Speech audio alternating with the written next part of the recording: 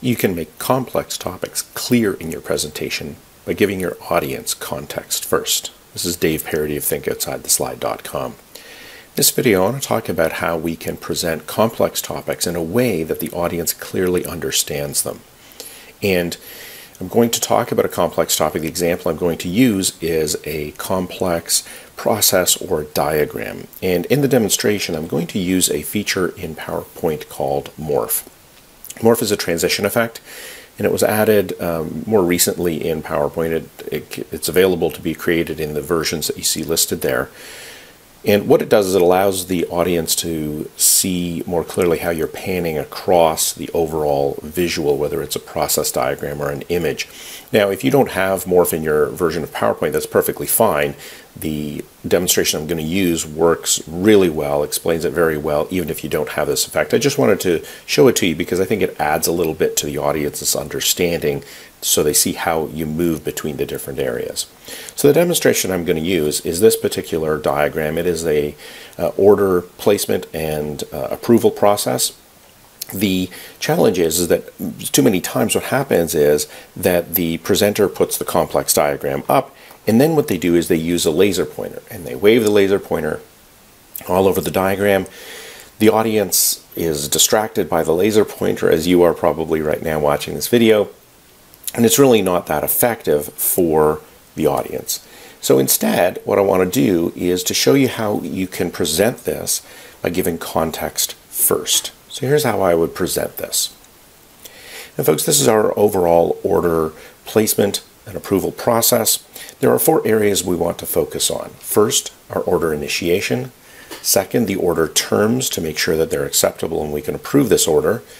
If we don't approve the terms, then it's an unsuccessful order. What happens then?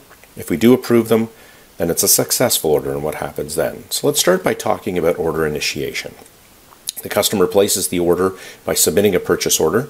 The sales rep logs that purchase order in the system, and that initiates the order to go to the contracting area who reviews that order.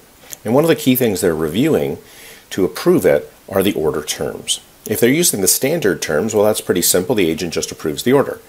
If it's not the standard terms, then they have to request approval for those changes to be accepted from the legal department. The legal department looks at the request, and if they accept the changes, then they mark it as okay in the system so that we know it has been properly reviewed, and it goes back to the agent who approves the order. If they do not accept the changes to the terms, then it becomes an unsuccessful order. They mark it as such in the system so that we have, again, logging that that was not accepted, returns it back to the order back to the agent, who then cancels the order in the system so it's not shipped, and they notify the rep so that they can go back to the customer and decide what do they want to do. When they want to change the order, change the terms, so that we can move forward with that particular customer. If the terms were accepted, because either the changes were accepted or they're using the standard terms, then we have a successful order. It is picked in the warehouse, the shipment is prepared, logged, and the order is shipped out to the customer. So what you saw in that particular demonstration is that I used 5 slides. Slide number 1, I showed the overall complex visual, but then I used semi-transparent shapes, rectangles usually work well, to give the audience context that there are 4 areas we want to talk about. Now they're not trying to process the entire diagram at once. They're saying, oh, okay, there's 4 areas, and then each subsequent slide goes into the details of just that one area. And you'll notice if I just use the slides this way without the morph transition effect, it can still be very effective. What the morph transition effect added was just to show how we were panning across that overall diagram. And I think it can enhance the presentation if you have that available in your version of PowerPoint. So whenever you're presenting complex topics, give the audience context first so they can clearly understand the details as you present them.